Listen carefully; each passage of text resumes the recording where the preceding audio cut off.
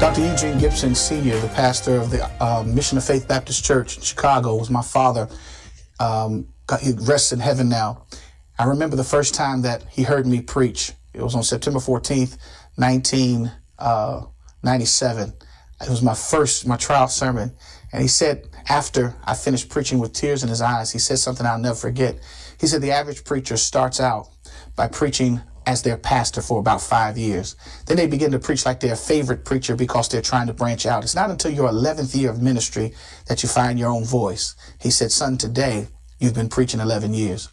It blew me away because I didn't understand what a preaching voice was. I didn't understand what having your own style meant. I didn't know how important it was. But now, of course, as a teacher of preaching, I see students that come in and they are struggling to find two things that I want to talk about here. They are struggling to find their homiletical voice and their homiletical mind. If Philip Brooks is correct that the preaching is the communication of the gospel through personality, the inference is that it's your personality. It's who you authentically are. God called you. Yeah, that's right. God called you. And when God called you, God knew what God was doing when God called you. So God wants to hear your voice. How can you be authentically you and proclaim the word of God? How can you learn your voice and then fall in love with your voice to the point that you're not embarrassed about it? Again, preaching is naked. So to get up there and show who you really are is very tough because it's very tough.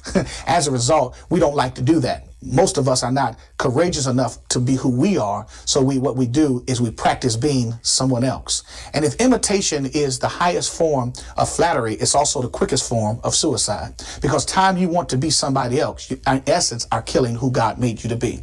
It's not just vocally how you sound, but it's also the message that you preach. You need to be known for some type of message that you preach. You need to be known for how God used you. That's called your preaching voice. It is that voice that God has uniquely given you so that you might communicate his gospel to the people, be it 10 or 10,000.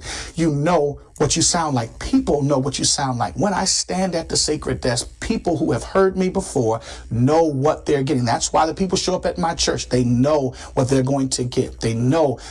Now, how did I develop that? I'm glad you asked. This is what Dr. Frank Thomas, my mentor, told to me.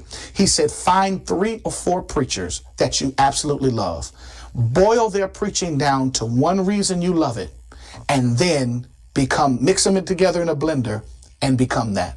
I'll tell you who I picked. I picked the Reverend Dr. Jeremiah Wright because of the social content. He has something to say to the masses about the condition of the lost, the last, and the least. I picked Dr. Frank Thomas, my pastor, because he has a unique depth of eye and look at the text. I picked the Reverend Dr. Frederick Douglass Haynes III, Freddie Haynes, because of his pulpit flair. Nobody can say what Freddie says like Freddie says it, and I wanted to have that. But the last person I picked is the Reverend Dr. William Houston Curtis, Bill Curtis, pastor of Mount Ararat Baptist Church in Pittsburgh, Pennsylvania. His pulpit presence, not prowess and all of that, but his ability and confidence to stand there and trust his work. I'm a manuscript preacher like some of you are, and I had to learn how to stand there and trust the work without doing any tricks to make people shout. I had to stand there, and that's what Bill Curtis gave me, to stand there and trust the work, to find my voice and say it's okay. That's what you need to do. You need to learn your voice and then begin to love your voice. Not that you hate other voices, but you learn your voice and you begin to love your voice. If there's not a news story in my preaching somewhere, if there's not a social event in my preaching somewhere, somebody's going to say, what's Dr. Gipson doing? That's different than he. What do people say about you when they hear you preaching?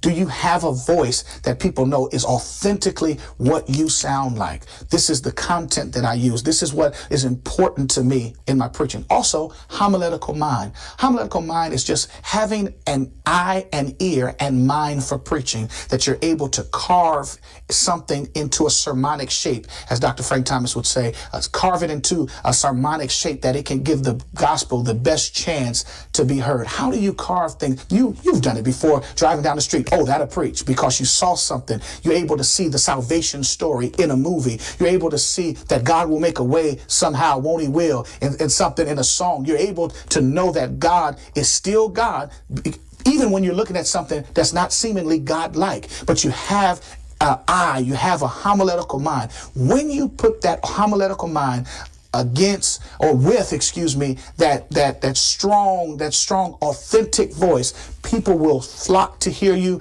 not simply because of who you are, but how God is authentically using your gifts, your talents, and even your voice to change a whole generation, to bless the lives of people, most of all, to bring glory to his name.